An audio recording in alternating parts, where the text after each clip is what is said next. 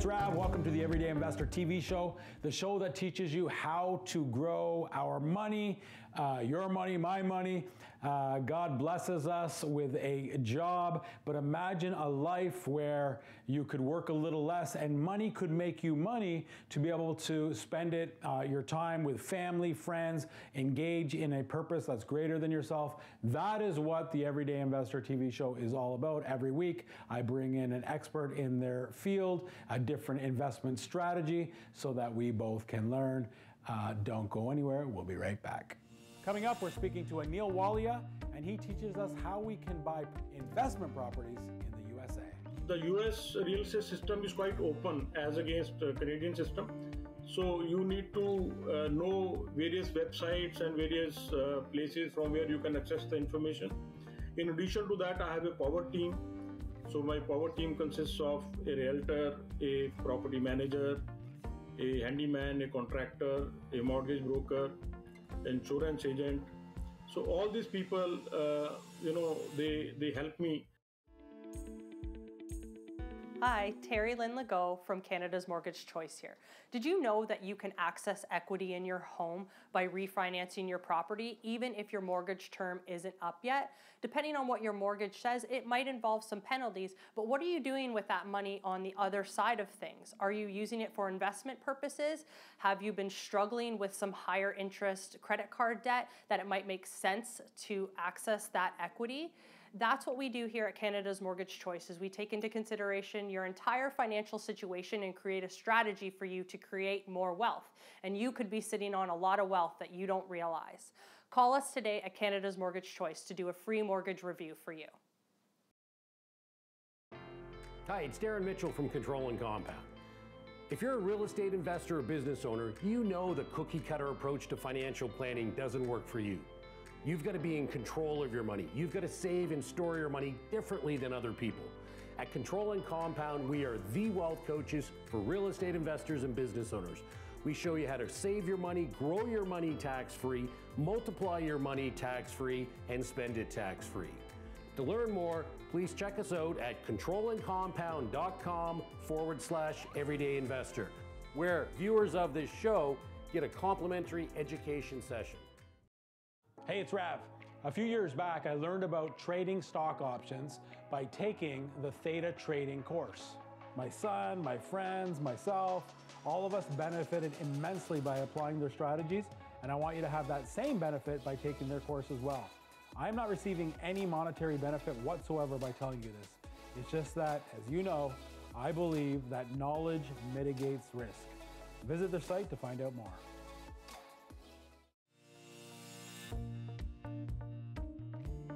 Hey, welcome back to Everyday Investor. We're talking to my good friend, Anil Walia. He's not just a good friend, he's like family. I call him Uncle G, because he's like my dad's brother. G is a sign of respect. But Anil, thank you so much for being on the show with me. It's always a great privilege. I know you're busy, but yet still enjoying your family and your friends. But whenever you can come on the show, it's just such a treat for me. So thank you. Thank you so much, Rav, for inviting me for this show. Yes.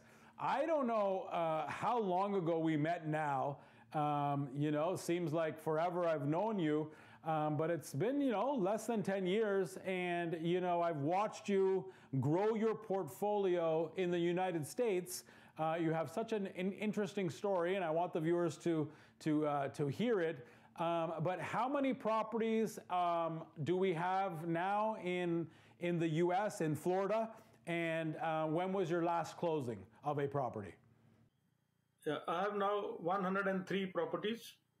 And the last closing was in March 2023. So just a few months ago was your last purchase? Yeah, just a month back, yeah. And you have 103 properties? That's right, 103 properties. Okay, and now I'm going to ask you a question which nobody believes me when they hear the answer. And so I just want to ask you again.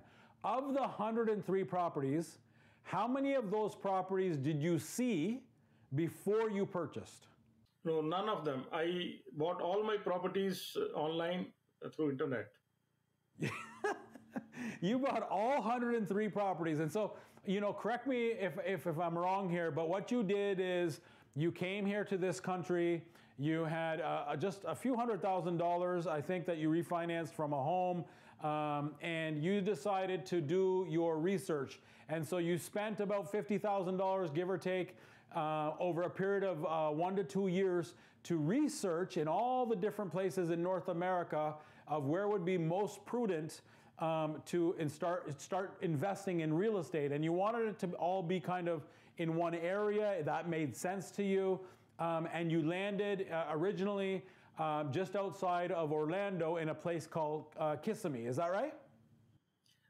That is right. In 2009, I got my layoff from the job, and then I started searching, and I took various mentorships, and I spent around 2 years and around $50,000 on the mentorships. Then I took loan on my principal residence in Canada, which was around 450, but 50 I spent in the mentorships. So with 400,000, I started investing, and as a result of my research and mentorship, I concluded that Orlando and Orlando area is one of the best place to invest. And what was the year of your first purchase? First purchase was in January 2012. 2012. So it's been about 10 years, 10, 11 years now. Yeah, it's about 11 years. Yeah. Yes. And the purchase price of the first property was how much? First property was 180,000. 118? Yeah, 180K. Oh, 180,000. 180,000. That was a big house. It was a 5-bedroom house. I was not, perfectly tuned to the investment properties at that time. So I wanted to buy big houses. So I started off with 5 bedrooms. Then I, tuned myself to 3-bedroom, 2 washrooms. And so that's your niche. You're doing 3-bedroom, 2-washroom, detached homes.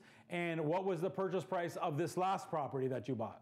Yeah, the last property which I bought is for $220K. $220,000. And we'll look at the numbers on that one when we come back from the break. But no, this is phenomenal. Now, when you say you've never seen the property, it was online, you've also established a team though, right? You last time we spoke, you were investing almost exclusively in the Orlando area, but then you had 2 or 3 properties, you moved a little bit over to Tampa. So are you still focused on Tampa? Like, where was the location of this last property? The last property is also in Tampa. It's in Spring Hill. Because what I found originally, the properties were, available at good price in Orlando. And with the passage of time and the prices went up, so I had to move out from the greater Orlando area towards Clearwater. So you have 103 properties. How many of those are on the Gulf side now?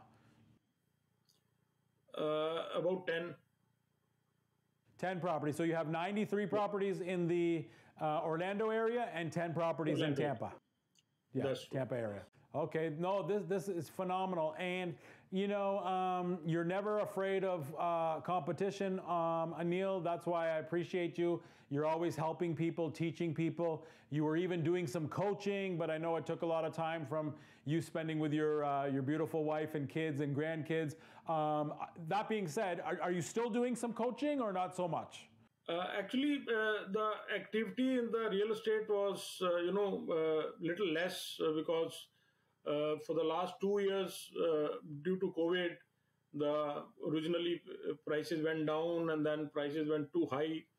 So there were not very many properties available. So even my activity was, little subdued. I would say the 100th property I bought was in April 2021. And then the 101st property I bought in August 2022. So almost 1 year and 4 months. And then I bought one in December and one in March. So now things are looking up. So again, I would say that the market is, coming into the right place. Okay. So if anybody is interested, then, if somebody is motivated enough to buy in the US, I can surely, coach them. Okay. Yeah, no. People ask me all the time, and I always reference you, but I always say I'm not sure if he's coaching or not coaching, or but you're always very generous with your information for a phone call anyway. So I appreciate that. And I don't want people to think that there's some irresponsibility here, that Anil is home at night surfing the MLS and, oh, there's a nice property, let me buy it. No. You have an incredible system in place. Talk a little bit about your system when it comes to realtors, contractors, inspectors. Talk a little bit about what you've created, because just because you haven't seen a property before you bought it, you do go to Orlando, Tampa to set up your systems and processes. So talk a little bit about that. Yeah, you see, there is the US real estate system is quite open as against Canadian system. So you need to know various websites and various places from where you can access the information. In addition to that, I have a power team.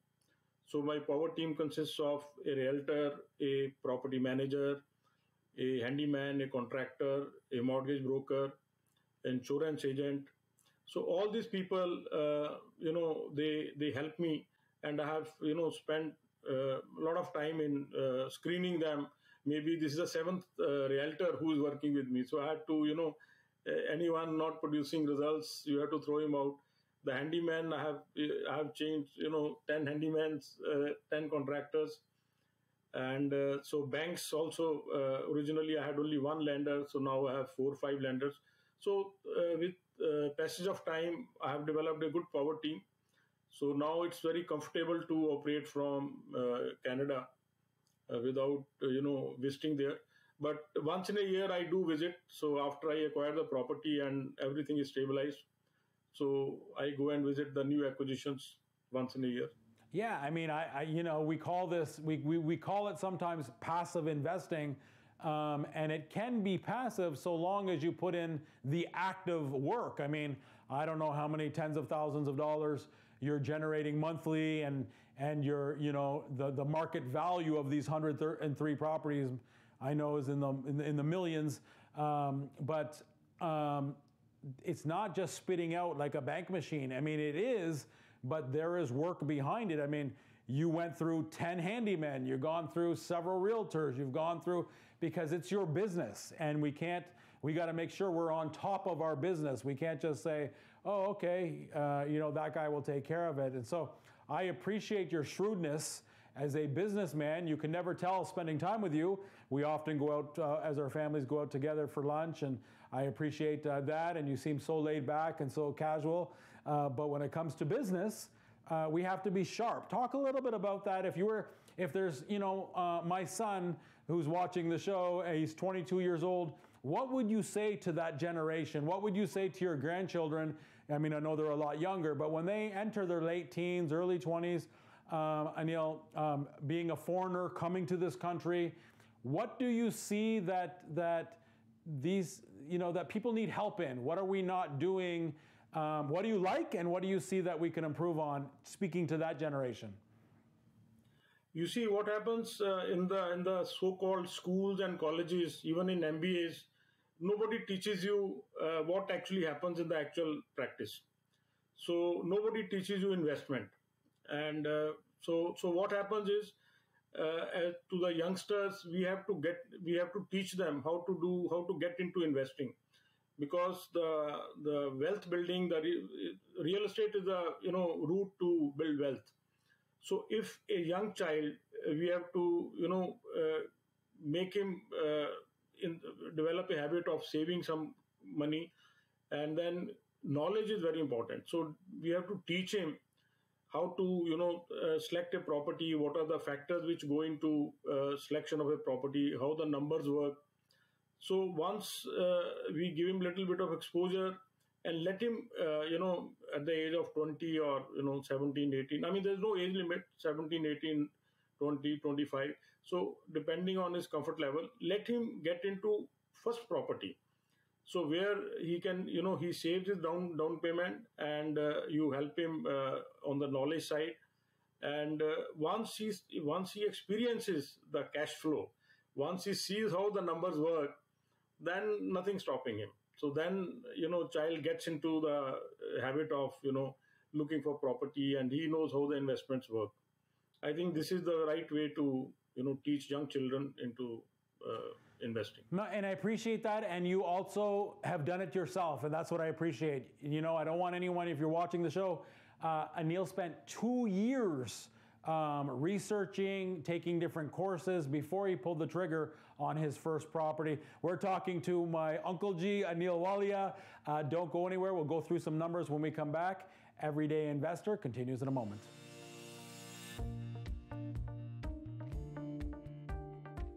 Hey there, it's Rachel Oliver, also known as the Cash Flow Queen. Join me, Rav, and 5 other investment experts as we teach you different proven strategies on how you can grow your money in any economy. See you at the Everyday Investor Summit. When it comes to compound interest, an infinite banking policy can let you compound like a snowball. I'll tell you what I mean. What most people do when they're saving money, it's like starting with a snowball. They start, they roll it, roll it, roll it. They're outside with the kids. They get the base of a snowman. And what do the kids do? They jump on it and smash it. And the snowball, you got to start with a fresh one. Same when you save money. You save it, save it, save it. Just when you start getting some growth, people spend it. Well, picture if you could take a snowball and roll it for the next 20, 30, 40, 50, 70, 80 years or more. That would be one big old snowball. Well, that's what uninterrupted compound interest is. Uninterrupted compound interest is what you get with a properly structured infinite banking policy. To learn more, check out controllandcompound.com/everydayinvestor. The mortgage world has changed. Has your advice? Are you looking for a modern approach to your mortgage planning process? Advice tailored to your unique, ever-changing circumstances? Whether you're upsizing, downsizing, purchasing, or refinancing, the Kyle Ford Mortgage team works with individuals and companies to custom tailor the right mortgage product for you. Working with a wide selection of lenders, we're here to serve our clients and help them achieve their real estate and retirement goals. Contact the Kyle Ford Mortgage team today, Canada's mortgage choice. Hello everyone at Everyday Investor. It's Costa's First Access Condos, and I got something special. Now, a little known fact is that Pickering has more applications for condos than any other pretty much area in the country. They have 75 condo tower applications and 42 are approved. That's right, 42 towers are coming. Now, I got a project that's going to be first, and everybody knows that when you're first, that's when you make the most returns. Highmark Condos just launched in Pickering, around $1,100 a square foot, first of 42 towers.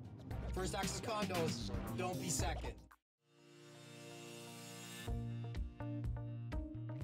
Hey, it's Rob. Welcome back to Everyday Investor. Super excited about my guest. Always love when Anil comes on the show. I try to get him on the show, a couple times a year at least, because I don't know about you, but every time I speak to him, I get inspired. And again, because I love your mindset, your spirituality, your family life, and your business acumen. Because listen, it's not that hard to make money, but it is hard to have all things in place, to be great in relationships, to be aligned spiritually, and to create something for yourself and create a legacy for your children and their children and so on and so forth. So again, thank you, Anil. What's the future? Are we continuing on this track? We're on 103. Maybe next time I see you, it's 110. Are you continuing to go down this path? Yeah, I want to leave this legacy for my children. So, and real estate is, with time, it gives you very nice returns, and, it creates value for you. So I intend, keeping the portfolio.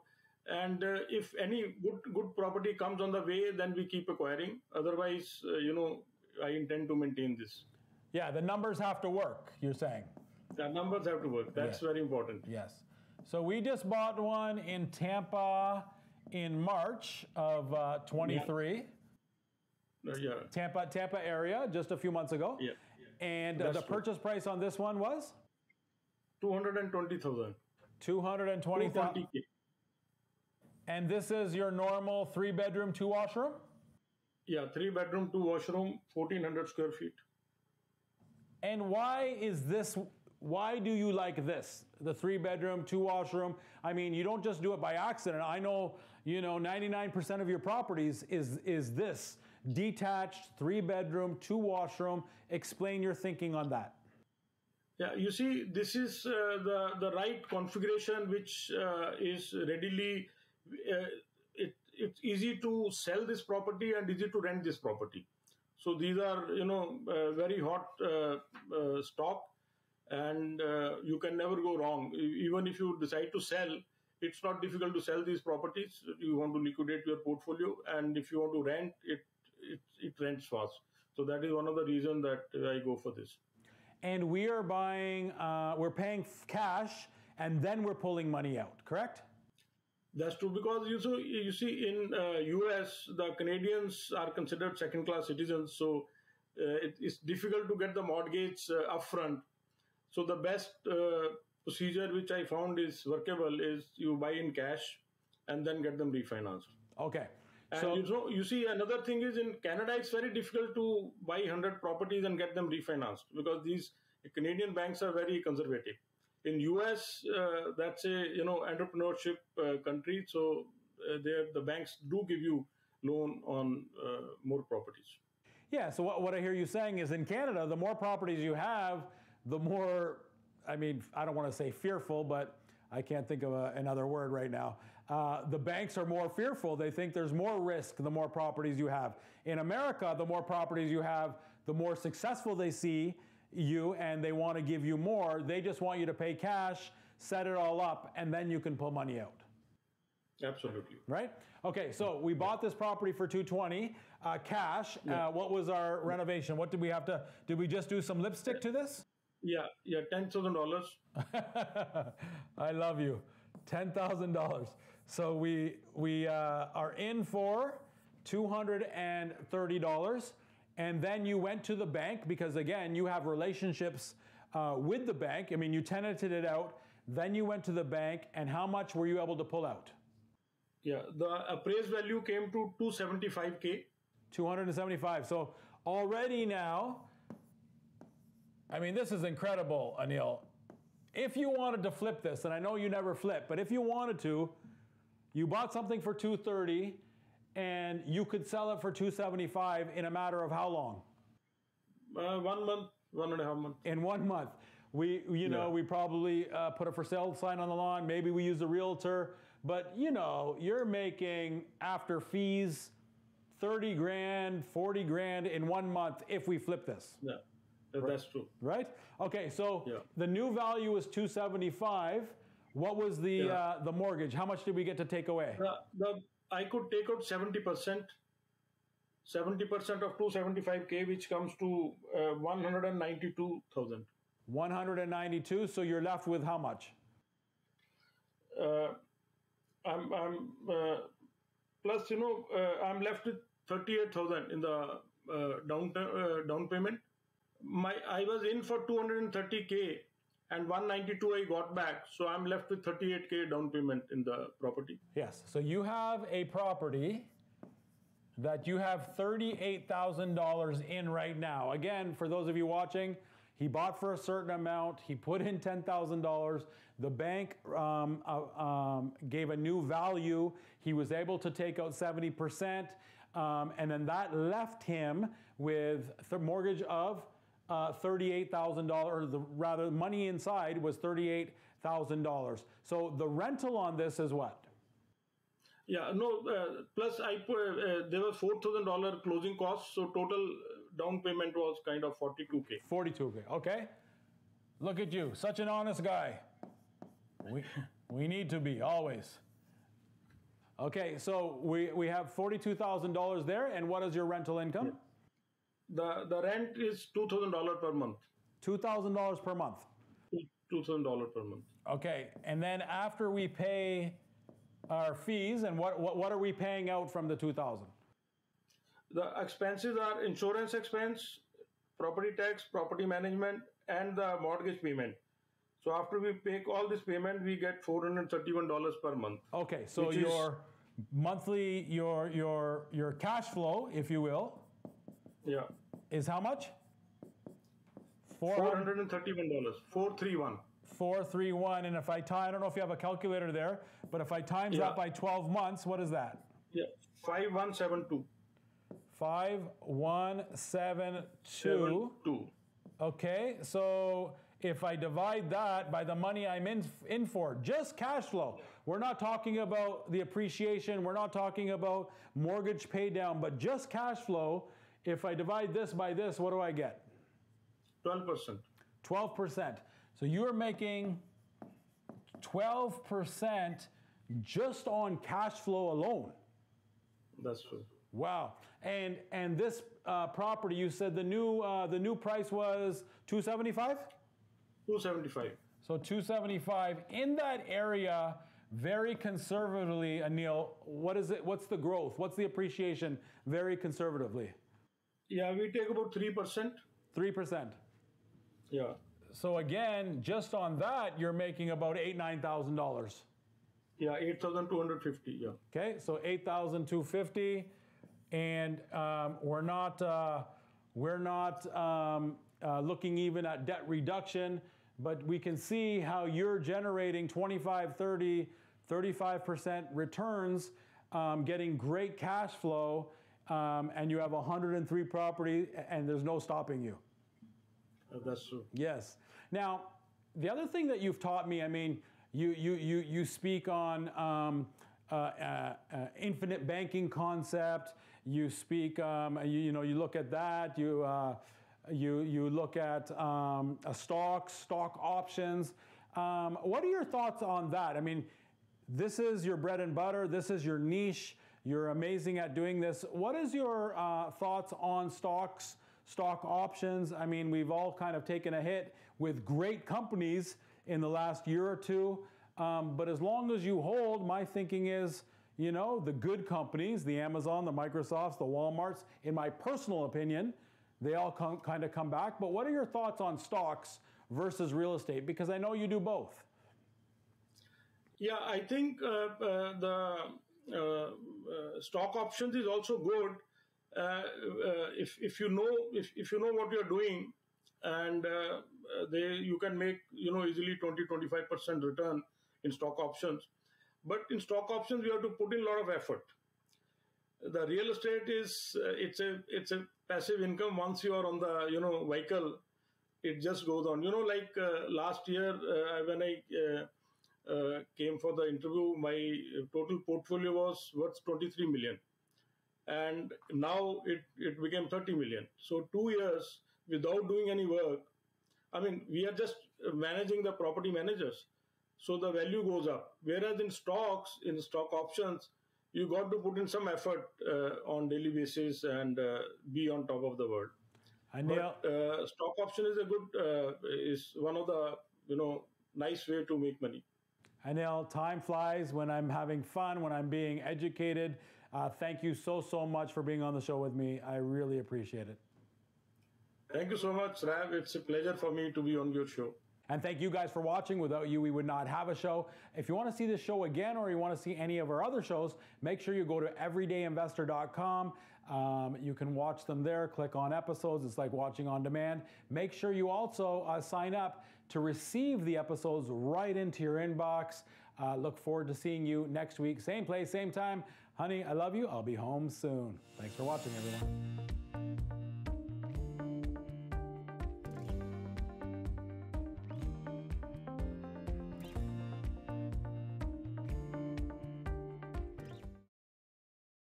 The mortgage world has changed. Has your advice? Are you looking for a modern approach to your mortgage planning process? Advice tailored to your unique, ever-changing circumstances?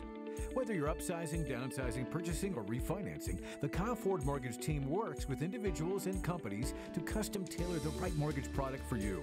Working with a wide selection of lenders, we're here to serve our clients and help them achieve their real estate and retirement goals.